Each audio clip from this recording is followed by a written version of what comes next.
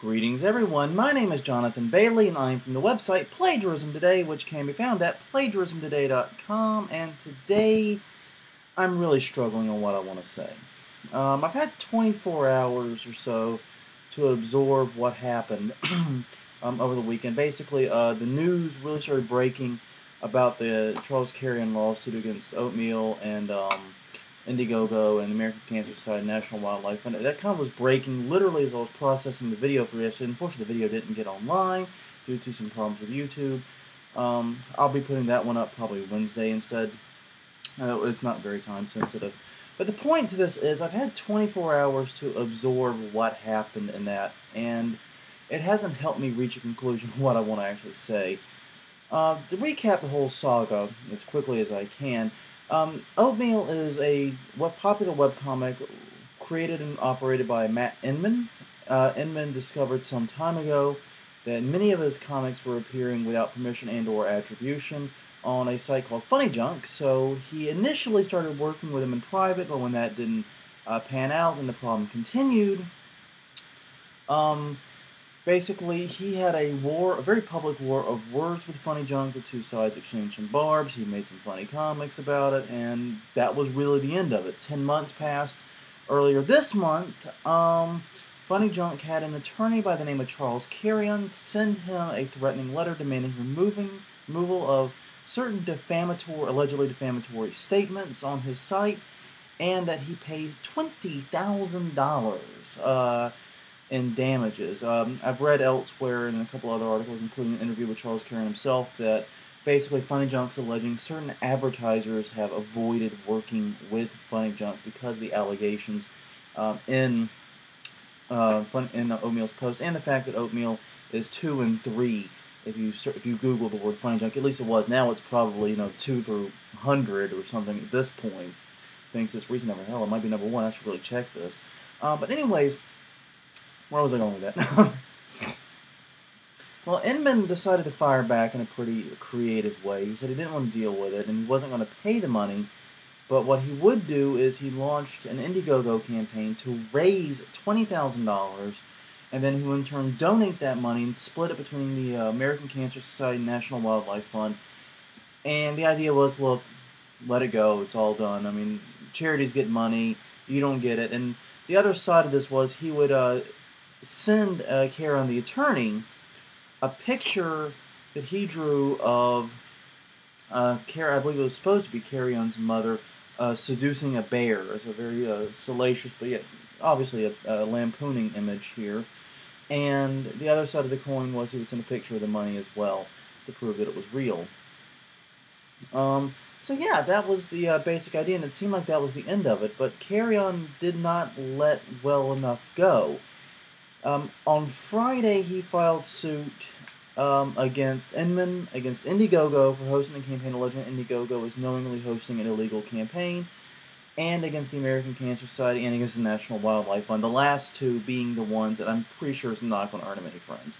Now, I did read one article that was interesting, one theory that was interesting as to why he would sue the charities, even though they hadn't actually done anything other than be potential targets for the money, and the reason was to make sure they were listed as defendants in case they received the money, in case they profited from this supposedly illegal fundraising campaign, so that he could in turn get the money back, or get it directed to him. And that's the explanation, and that unfortunately still doesn't put him in a much better light, but hey, it was an attempt on Reddit to try to explain an irrational action. And that's where we sit right now, and the honest truth is I don't know what I want to say about it. I can't fathom this, because I want to know when, and Inman himself said this in a recent blog post, I think he actually put this pretty well, he wants to know when this dispute went from being FunnyJunk versus the Oatmeal to being FunnyJunk versus Oatmeal versus Carreon versus the Internet. When did it go that extra mile? Because even when the Indiegogo campaign was launched, it was still primarily Oatmeal and FunnyJunk. It was still those two. This lawsuit by Carreon has nothing to do with FunnyJunk. It's a pro se lawsuit. He's representing himself and his interests. FunnyJunk has nothing to do with it other than the fact they unleashed Charles Carreon on the Oatmeal and indirectly brought about this whole thing, trying to resolve what was probably something that didn't need resolution. So, I mean, it's amazing for me because it seems as if Carreon is trying to get himself out of a hole with dynamite. And yeah, he might be able to get out of the hole, but he's going to be in a million pieces when he does it. It's a really frustrating situation, and I feel bad for the charities involved. I feel bad for the parties involved, because even though lawyers are lining up around the block to provide pro bono help at this point, it's incredible how much free legal help he seems to be getting now. Even with all of that, it's still a distraction, it's still a time sink, it's still a money sink, it's still a problem. That's true of the charities, too. That's part of it. The other problem, I think, is, and the other thing I want to say is that Inman also said this, and I think I said it in my post, at least indirectly, but I think what Carreon needs to do is take a break. Take a walk. A few weeks away, get his head on straight, come around and focus on what's really important. And I mean, I've got a story that's related to it, but it's not nearly as serious. 'Cause when I first started Plagiarism Today, I wrote an article about, I'm trying to remember how it was, what the title, I can't remember what the title was now, just put things in perspective even a little bit more. But it's about the new piracy, and it was the idea, it was quoting an article and reporting on an article elsewhere that was referring to this heavily, the new plagiarism, I'm sorry, not the new piracy, the new plagiarism, about how several sites out there will, block quote these huge swaths of text, and they'll attribute it, but they'll do so in a way that it's very unobvious and really doesn't help with SEO and doesn't attribute in critical ways. And the idea was, is this a modern form of plagiarism? And that was the question. Well, I was, like I said, reporting on a previous post and talking about what they said.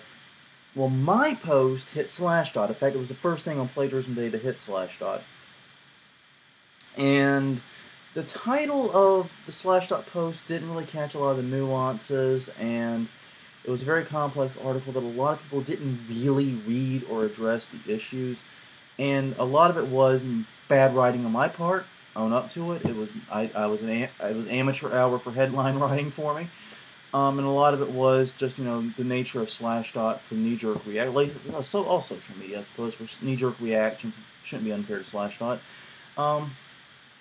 Well, my inbox was getting pounded as a result of this. I was getting dozens and dozens of emails, comments out the wazoo, and I'm sitting there like 5 o'clock in the 5:30 in the evening, just pounding away trying to respond to each one, and it's an impossible treadmill at this point. The comments are coming in faster than anything being responded. I respond to one, 4 pop up. It's an incredible situation, and I'm getting frustrated, and I can tell I'm getting tunnel vision on this. I can see that I'm not focusing correctly, and that even though I hadn't said or done anything that I regret at this point, I'm fraying, and I'm fraying emotionally. I'm fraying from a focus standpoint. I'm really starting to slip, and this has gotten to me. And at this point, my significant other, who Crystal, a wonderful woman, stepped in and said, "Okay, we're gonna go get dinner." Just grabbing the just here at this computer. We're gonna get dinner. And I'm like, no, I'm not. I gotta stay here. I gotta focus on this. No, we're getting dinner. Yanks me up, takes me. We go get a very nice dinner at a restaurant. In fact, on the way to the restaurant, I find it on my phone that my site has succumbed to the Slashdot effect too. So now, in addition to everything else being said about me on Slashdot via email, now my site's down. So basically, I get to the restaurant, have a very lovely meal, and about a quarter of the way through it, it's like a cloud lifts in my mind, and it's like I'm seeing things clearly. It's almost a magical thing. And then I start laughing about it all. It becomes kind of funny. And then I realize, I don't have to deal with this today. I can come back at it. I can write tomorrow. And tomorrow's a new day. Tomorrow's a new opportunity. This is just the beginning of this conversation. And it got off on the wrong foot, but maybe we can correct it later, but we can't do it right now.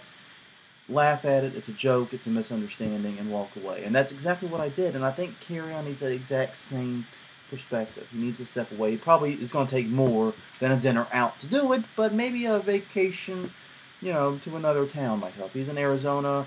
getting to be hot there. Maybe he should head somewhere north. Just a thought. Well, anyways, way over time on this one. Wow. Story time put me on now over 10 minutes. So on that note, everyone, thank you very much for your patience. This is Jonathan Bailey, signing off.